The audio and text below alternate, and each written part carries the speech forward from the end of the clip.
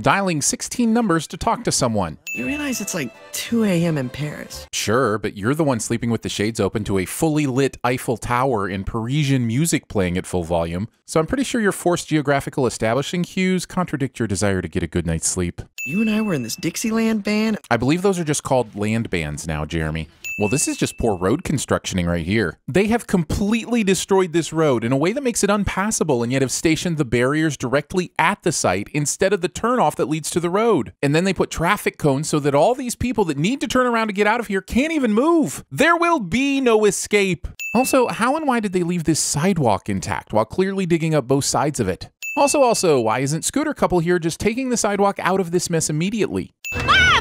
How did Candace know her mother had arrived? Seconds ago, Mom was stuck in traffic, so it's not like she was expected. Backyard now, please. Why park in the road when you have a driveway?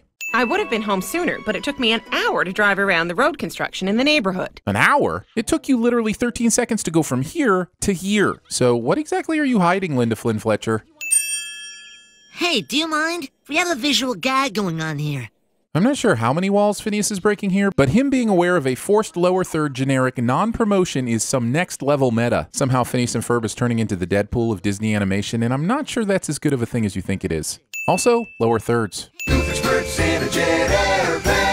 Okay, fine. I guess we should take a cent off for all the fun running gags this show does, like this Doofenshmirtz evil jingle. So you know what we're gonna do today? We're giving a cent off and hoping a bird doesn't run into it. We're expecting a slight delay for our arrival in Tokyo. It's always something. Turbulence, headwind, giant jump-roping robots. A robot that wasn't mentioned by the pilot, so how would he know that it was hanging from the back of the plane?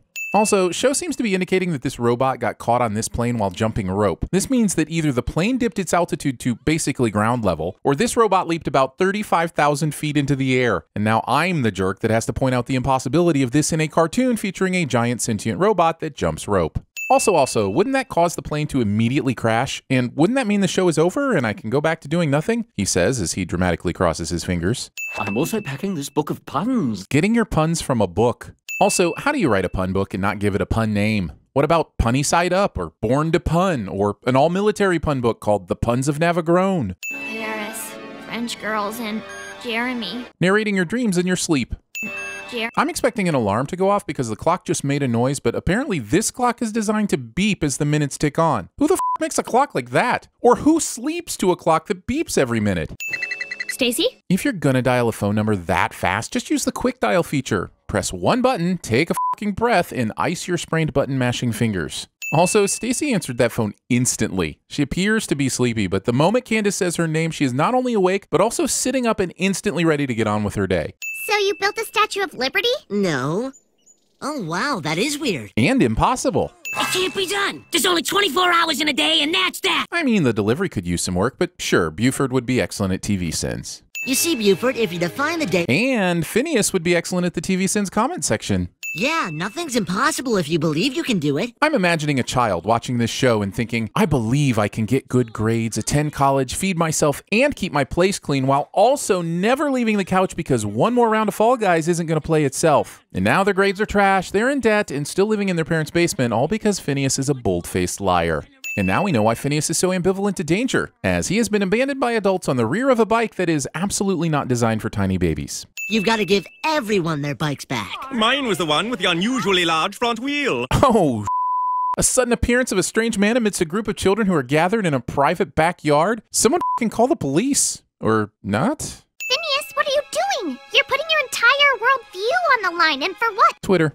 Clay Aiken? Yeah, I hired a stunt singer. What do you think? I think your Clay Aiken reference is firmly trapped in the year 2003, even though this aired in 2010. I also think you have too much money for a kid. Aren't you a little young to be able to hire an American Idol runner-up for a backyard concert? If you agree with Buford, that's all it will ever be. Buford challenged Phineas 60 seconds ago, so how would Clay know to sing this line? Is he improvising? This sounds far too rehearsed to be improvised. Given how clean the floor appears to be, we know that it's often swept or mopped. At what point does someone wonder why Perry's bed is stuck in its position on the floor, or that it flips around thanks to a hole in the floor? Kinda weird, though, that he took the time to cut each letter out of a magazine. Except he didn't. Many of these segments have multiple letters, including the entire Urkov section down here. What word is that even from that isn't the word undercover? An alcoholic witches group called the Beer Coven? Even that has another E that could have been used. Wait, is it Super COVID? Is this a message to the future? Also, this 4 doesn't even appear to be cut out of anything. I can't believe you brought work with you! I can't believe they allow humans on the conveyor belts. Do you know how long I've wanted to ride that thing? I don't know. Something tells me that whoever installed the gutter system on this house may have been tragically inexperienced. So, Baljeet, you want to come too? Well, I get one carry-on. All right, carry on then. Going along with a kidnapping bully. You're going to Paris? France? France. Stacy, they're going to Paris! Where Jeremy is! You promised your mom you'd keep your brothers out of trouble. Missing Jeremy so much that you don't care who you might hurt. If you prick me, do I not bleed? Sorry, what were we talking about again? Earlier, not Marshall Mathers was taped up in a seated position, but now he's standing. Sure, they may have had time to retape him in a different position, but that's just wasting quality duct tape. Man, Tokyo's a fun town. I have no idea what just happened. Me either, but I'm uncomfortable, and now researching is Phineas and Ferb accidentally racist? Oh, they caught her! They caught her! Uh-huh, sure. Still going with She Survives This. Vanessa has been launched off the side of a building that looks like this, which looks nothing like this. Even Perry the Platypus is not immune from a please occasionally look the direction you are driving sin. This is the room where we test the stretching. This is the room where we test the bounce. Honestly, by those two lines, I'm still not sure if you're running a rubber factory or a torture palace, so I'm still a bit on edge. Can we borrow one of these? And by borrow, he means take, destroy, and never return. Here's your parachute goggles and oxygen mask. Maybe those goggles would have been a good idea before now, considering the lack of flight protection would leave your eyes to be tiny stones devoid of all moisture. So, how'd it go? Well, there was some more breaking of the laws of physics, a few more they survive thises, and a general continued meta-awareness of the ridiculousness as an attempt to forgive it all. So I'm going to say it went sinningly. I wish that we could stay and have some fun, but we gotta keep chasing the sun. But somehow they are stopping. How else could they keep getting these costumes they clearly didn't pack? I assume this song is only called Bouncing Around the World because bouncing around the vaguely problematic stereotypes was already taken. We're all out of rubber bands, but the good news is we're gonna crash into Paris. How is that good news? Better question, how does he know that? They just knocked into the Atomium in Belgium and Paris is about 200 miles away. How does he know anything will work? Vanessa, you rented a scooter. Yeah, rented. Grand Theft Scooter. It's okay. I speak English. Yes, I speak English. Americans. Rob apparently had his bike stolen and posted this sign in Paris, and this one in China. Imagine being dedicated enough to finding your lost bike to post signs around the entire globe, but still apathetic enough to not even include a phone number. Take a break and smell these flowers. I think it's worth pointing out that both of the main female characters in this episode spend their entire storyline pining for oblivious dudes as if all that matters for women is validation by being part of a romantic relationship. I'm not saying it's sexist, I'm just saying it's extremely sexist. No, he's my dad, and I shouldn't blame him for being busy. It's just that he always seems to put his work ahead of me. I just don't know what to do. Oh, yeah, and the third female lead is defined by her daddy issues. So basically the definition of being a woman in this episode is to desperately seek your validation in a man. That's it, I'm getting my tweezers back from Carl. Changing your appearance because of one eyebrow critic. I thought, you know, the two of you, a boy, a girl, alone in the city of love. Good gravy, mother of dragons, there are children watching. Also, it says something about how ridiculous this show is that I actually thought they had decided to go full Looney Tunes and that Isabella would just grow a new head back instead of the craziness happens but it was just someone's imagination cliche. So here's a sin for being ridiculous enough that I would believe this and an extra sin for doing the cliche anyway. Like when you see your teacher at the grocery store weird? Or like when someone you've known for a long time starts wearing a cowboy hat weird? Or when your teacher wears a cowboy hat while riding a bull at the bar weird? I can keep going. We haven't even breached my top 16 and a half weird things list. Look at all the things you've done. Summer belongs to you. Roll commercials.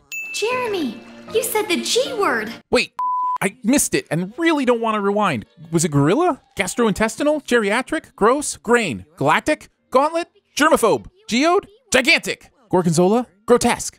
It was gum, wasn't it? You do realize that you're stranded on this island too, right? I don't care. I'm winning. Politics. Look, a sponge and a starfish. There's got to be something we can make out of this. With those ingredients, you'd think you might be able to make a different ridiculous animated show. But you'd be missing the key ingredient. Drugs. Lots of drugs. I get a window embarrassing! It's a paper airplane. Oh no! Road construction! They have dug a massive trench in the middle of a neighborhood, and I think this goes far beyond road construction and lands firmly in the neighborhood planning gone terribly wrong category. What is below ground that far beneath the surface, stretching several blocks, that demands this type of attention? Also, this trench is so deep that they've hung a porta potty out over the ledge because nobody will care that human waste will spill out of the bottom down into the abyss below. As these kids ride their bikes down this road towards a ramp with a sun setting in the distance, I'm guessing we're about to see an ET homage. If we do, I'm sinning it for the predictability. If we don't, I'm sinning it for not paying homage to one of the greatest moments in film history. So what I'm saying is that I don't even have to see how this ends to know I'm sinning it. And now you know how the sin sausage is made. The sun is shining, there's a lot that you can do. But the sun already set, so... As the show indulges in yet another musical number, this time of the roll commercials variety, I have to ask, how is the entirety of this cast a trumpet prodigy? And how, with no preparation, did they pull this song out of their brass? Why are this person's shoes stuck to the bottom of their feet? I bet they have those old sandals that have morphed to their foot shape and contain years of sweat, and then they stepped in a puddle and the liquid turned to that strange foot funk goo, and rather than take them off, clean them, and air them out, they just wore them around, and now they are one with their sandals. You came back early! Jeremy saw Candace earlier in the day and grabbed an immediate flight from Paris to the tri-state area and arrived within hours? Minutes? If it was Phineas or Ferb, I'd have to roll my eyes and shrug because the bar has been set and their inexplicable shenanigans are legendary. But a normal average Jeremy Joe? Nope, I'm a sinnin'. This musical number ends with shots from completely unrelated episodes, and I really would have thought Cinny would have sinned that. Oh, there you are, Cinny.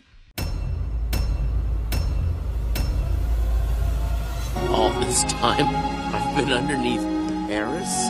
There's this proud moment in every content creator's life when their creative offspring head out on their own channel adventures and don't need Papa CinemaSins anymore. Well, that. Don't you forget where all this started and get your ass back over to CinemaSins before dark, damn kids. And what's more, I'll bet you can't do it. You bet us? You're crazy, but I can't turn down free money. You got a bit. Coincidence? I think not. In Paris and surrounded by French girls. I'm no fool, Stacy. I've seen the oil paintings. Jack, I want you to draw me like one of your French girls. Well, say hi to Jeremy for me. Say hi to your mother for me. There's a man out there. I don't know what's going on here. Will you please look in the name of...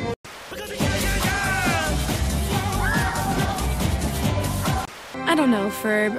I know he's my dad, and I shouldn't blame him for being busy. And the cat's in the cradle and the suit.